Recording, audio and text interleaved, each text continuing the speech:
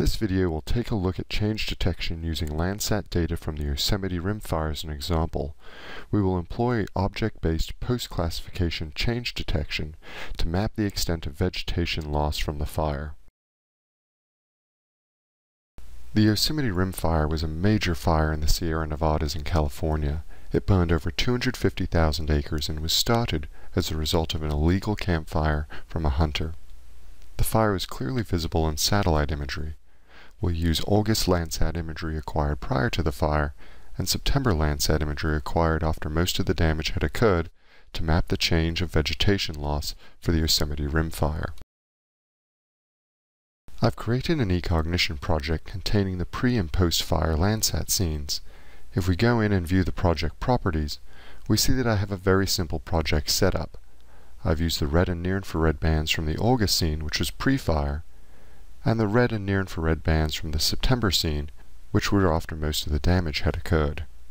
One could develop a more robust approach using all Landsat bands, but we'll keep this example simple. I'm displaying the data in two different ways. In the top view, I'm looking at only the near-infrared and red bands from the August or pre-fire image. In the bottom image, I'm displaying a combination of the data pre- and post-fire. The bottom image helps to highlight the burned area. The top image shows the conditions prior to the onset of the Yosemite rimfire. Now we'll move step by step through the rule set. The first algorithm in the rule set is a segmentation algorithm. The pre- and post-fire Landsat scenes have been weighted equally, and we're using a scale parameter of 100 and weighting the spectral properties of the data over the shape properties. I'll now execute the segmentation algorithm and we'll zoom in to explore some of the resulting object properties. Selecting an object reveals those properties in the Image Object Information window. You can see that we've got three different NDVI calculations, NDVI for August, September, and then also the difference. NDVI values are not automatically calculated in eCognition, they're customized features, which is to say that I entered these calculations. Let's explore the NDVI calculation for August. A similar NDVI calculation was developed using values from the September imagery.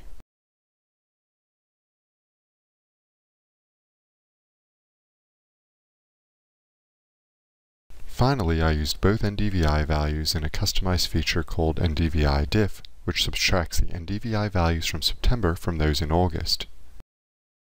Customized features are computed at the image object level, and thus each and every object in our project has NDVI values for August, September, along with the NDVI difference. We can use these NDVI values in our classification algorithms to identify those areas that have experienced vegetation loss due to the fire. To obtain these values, we'll need to explore our data both by clicking on the image objects and using other tools such as Feature View. Using Feature View, we can symbolize our objects based on their attributes. In this case, I'm looking at the NDVI difference values displayed as grayscale for the entire area. Now I'll move through the rest of the rule set. After segmentation, I have our rule called Remove Classification. This simply deletes the classification and allows us to start with a clean slate after segmentation. Following that, we have a simple assign class algorithm. This simply says, if you're an unclassified image object and your NDVI value from August is greater than 0.2, you're assigned to the VegAugust class. Thus in this rule set, identifying vegetation in the pre-fire image is the starting point for our whole change detection classification.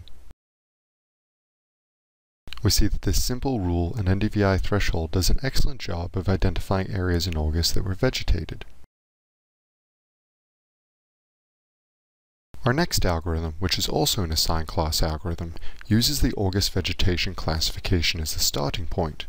The algorithm says if your vegetation in August but your NDVI difference is greater than 0.1, you're assigned to the vegetation loss class. When we execute this algorithm, we see that the area of vegetation loss corresponds very well with our change detection composite image on the lower pane. Now that I've identified areas of vegetation loss, I can use the assign class algorithm to remove the August vegetation classification and merge both the vegetation loss and unclassified objects.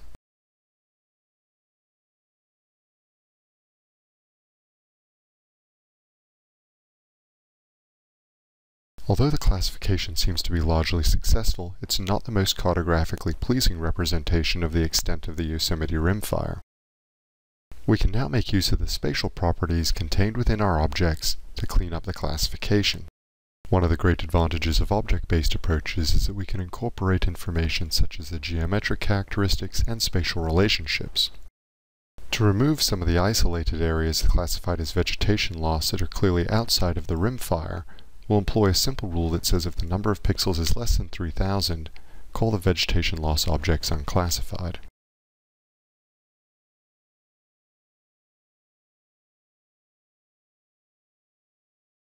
When we execute this algorithm, small patches of isolated vegetation loss are removed. Given that we just assigned those small isolated vegetation loss objects to the unclassified category, we'll follow this up with a merge region algorithm to break down the boundaries. And zooming into the area affected by the rimfire, we see that we have a lot of small patches of unclassified objects. It appears that these objects were likely affected by the rimfire, but probably didn't experience the severe vegetation loss that other areas did. We'll employ a simple rule that says all unclassified objects that have a relative border to vegetation loss of 1, meaning they're completely surrounded by vegetation loss, get reassigned to the vegetation loss category. Finally, we'll clean things up by merging all the objects in the vegetation loss category.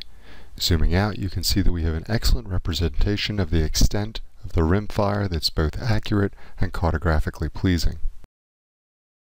In this video, we looked at an example of post-classification change detection using object-based techniques. We started off finding out those areas in the pre-fire image that were healthy vegetation, and then using that classification as the baseline for identifying areas of change using differences in NDVI from the pre- and post-fire images.